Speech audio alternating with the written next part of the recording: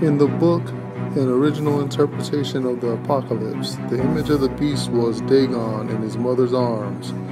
The mother began to be worshipped along with the child. She was given all the attributes of the child. Isis worship was one of the biggest competitors to the early church.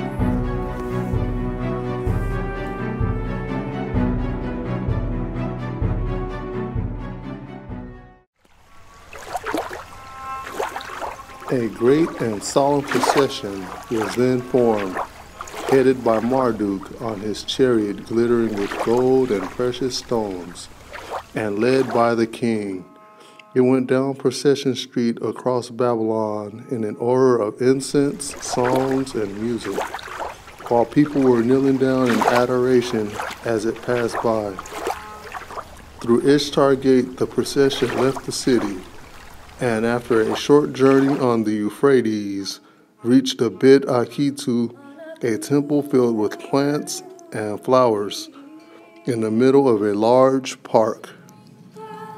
So in ancient Babylon, on the banks of the Euphrates, on the night of the solstice, summer solstice, there's a ceremony where while the music is playing, a statue is taken down to the Euphrates River and it's washed thoroughly in the river, primarily the mouth.